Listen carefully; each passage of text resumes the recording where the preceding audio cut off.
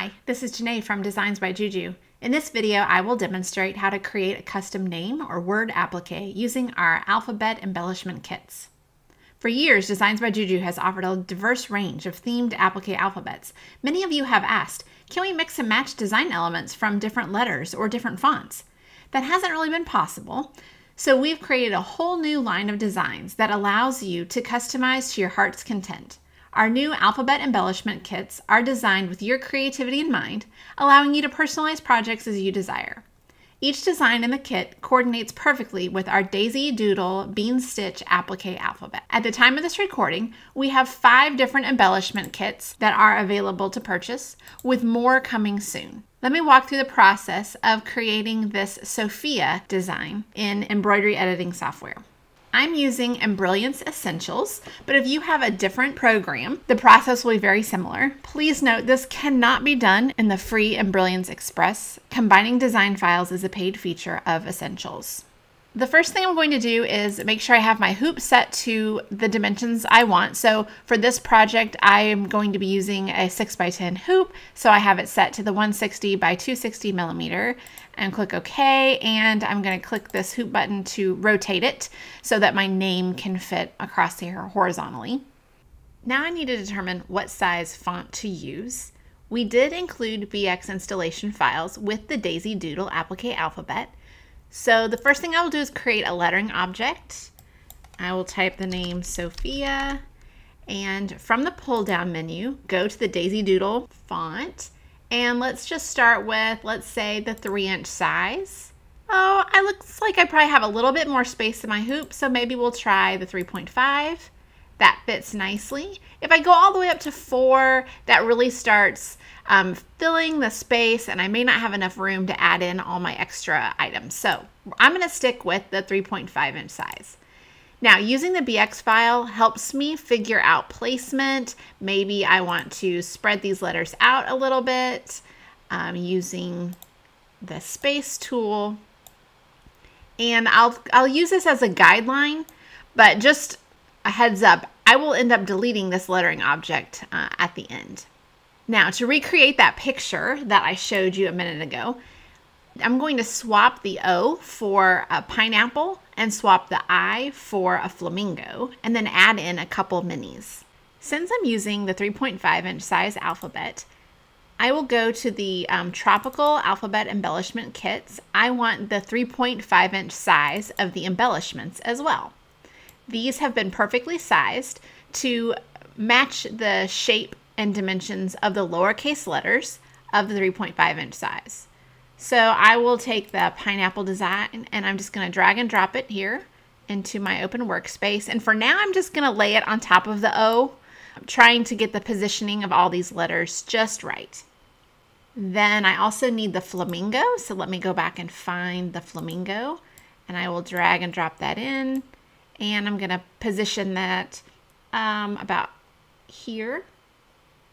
Then I also need 2 minis. I added sunglasses to the pineapple. So let me go back to my folder and find those mini sunglasses and drag them here. And I'll just kind of, for now, I'm just going to loosely place them. And the last mini that I want for my project is the mini popsicle. And I'm going to maybe just rotate that a little bit and stick it here in between the P and the H. Okay, as I mentioned, I had used this lettering object for her full name kind of as a placeholder, but I actually don't want that O to stitch and I don't want the I to stitch. And as I position things, I may want to individually move the letters. So it's actually a lot easier if each letter is either its own lettering object or just merge in the PES files for these letters as well. So I'll show you both ways. I'm going to leave this in place for just a few minutes. I will click the A button to create a new lettering object, type a capital S, and hit set, and position this in place. Then create another lettering object. I don't need the O, but I do need a lowercase p, and we'll place that here. Then type a lowercase h, a new lettering object, and a lowercase a.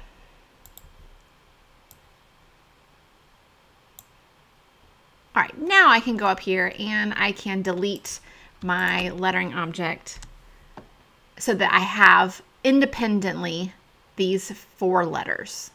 If you're using a different program than Embrilliance, you don't have access to the BX files, and that's okay. You will simply merge in the individual design files in the format of your choice. Since I have a Baby Lock machine, I use PES files, so I would go to the 3.5-inch folder of my Daisy Doodle Alphabet, and I would find the capital S and drag it in, and the lowercase p, and the lowercase h, and the lowercase a.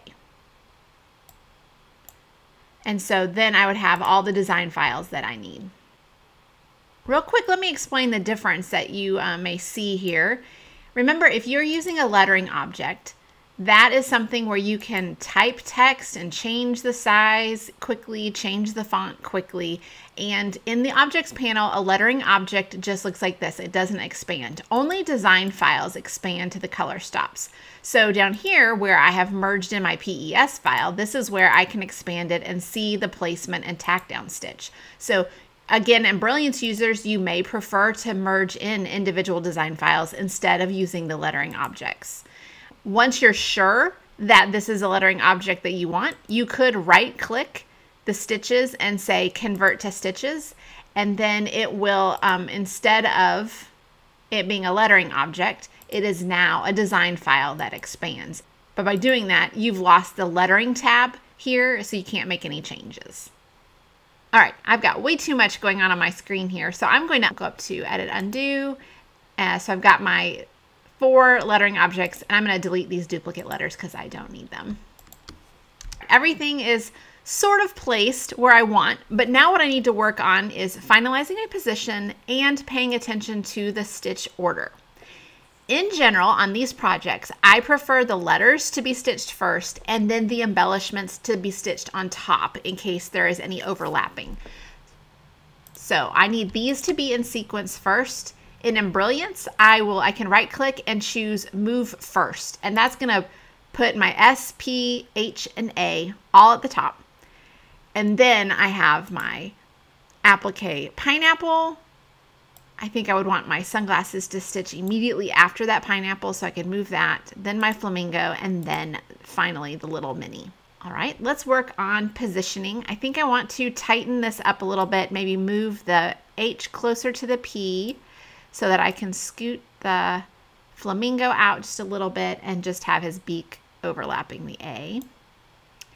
And let's move this pineapple this direction just a little bit so that its leaves are kind of centered between the S and the P. And then once I have that positioned, I can put my sunglasses centered on the pineapple. And let's see, is there anything I want to do with the popsicle? Maybe I'll just set it right there. Okay, I have everything positioned where I want. I have the sequence S, P, H, A, then the pineapple with its little mini sunglasses, then the flamingo, and then finally the popsicle. I can now select everything and center it in my hoop. And now if I were to take it to my machine, this is going to stitch with the S first. So if I select this lettering object, you will see that on the color tab, it has a placement step and then it has a bean stitch tack down. These appliques do not have placement, tack down, and satin stitches. Because these letters are finished with a bean stitch and you will trim at the end, there are only 2 steps. That is to maximize stitch efficiency at your machine.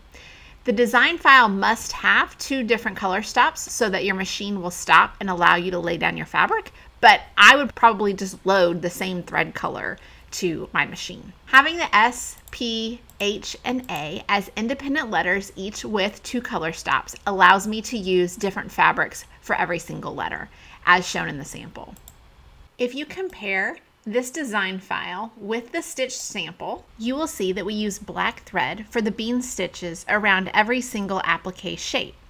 So while the design files show a green thread and a yellow thread for the pineapple, we actually chose to use green fabric and yellow fabric, but load a black thread to our machine for all of those bean stitches.